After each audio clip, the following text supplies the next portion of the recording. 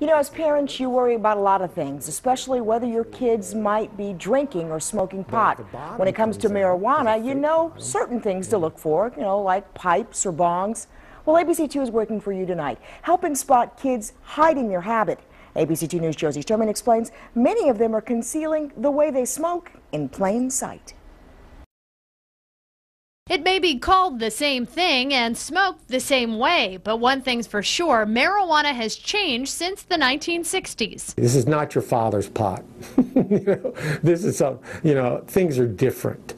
Things are very, very different. Addiction specialist Mike Gimbel with St. Joe's Medical Center says it's not just the dope that's different, so are the undercover tools kids use to smoke it. Now they've taken drug paraphernalia and turned it into everyday items. Items that let your kid hide their habit in plain sight. These items seem like harmless household stuff, but look closer. They're not what they appear. Well, you have a regular magic marker, looks very real, but the bottom comes out, has a fake bottom, and you have a marijuana pipe. From highlighters that aren't being used for homework to flashlights that kids use to light up a different way. The top comes off, very simple, and it goes right into the top, and you got a pipe.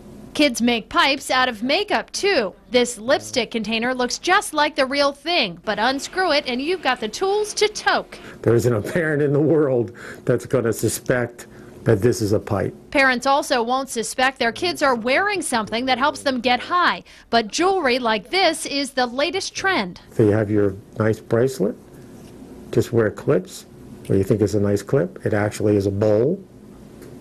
Put your pot, the front part comes down, and you got a pipe.